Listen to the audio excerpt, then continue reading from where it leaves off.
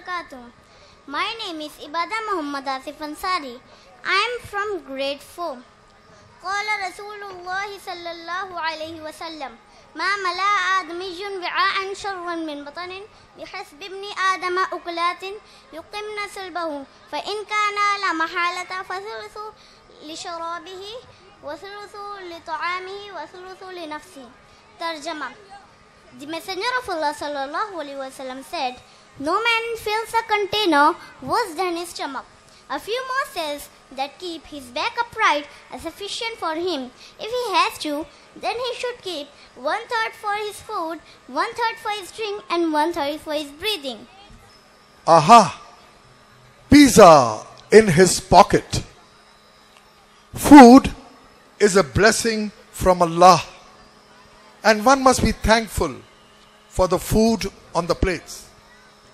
Not everyone in this world is this fortunate to get 2 square meals a day.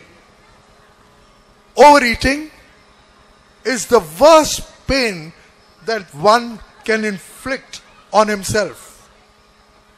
Being thankful and sharing the food is the best thing we can do to contribute and help others around us.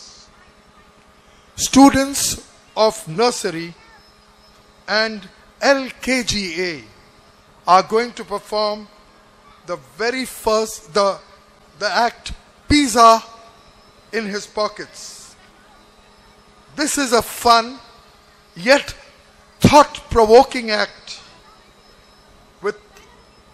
and I request all of y'all, an earnest request once again, clap, welcome them, encourage them like this. Come on, more. Did you ever hear about the boy who ate and ate and ate? He ate early in the morning and he ate when it was late, but he didn't thank Allah for all the yummy food he had.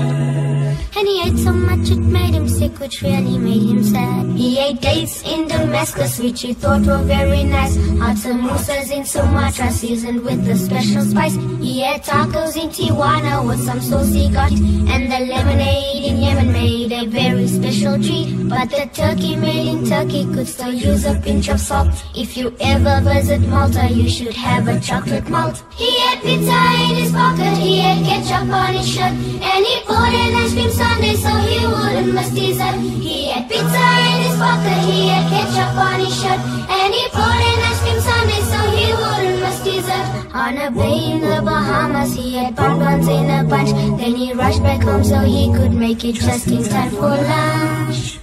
Then one day he saw a little girl who held her tummy tight, and he walked over and asked her, is everything alright?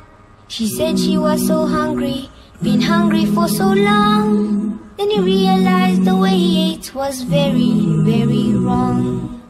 He looked down at his own tummy and he started feeling pain. Pain from eating too much food, but he knew not to complain. So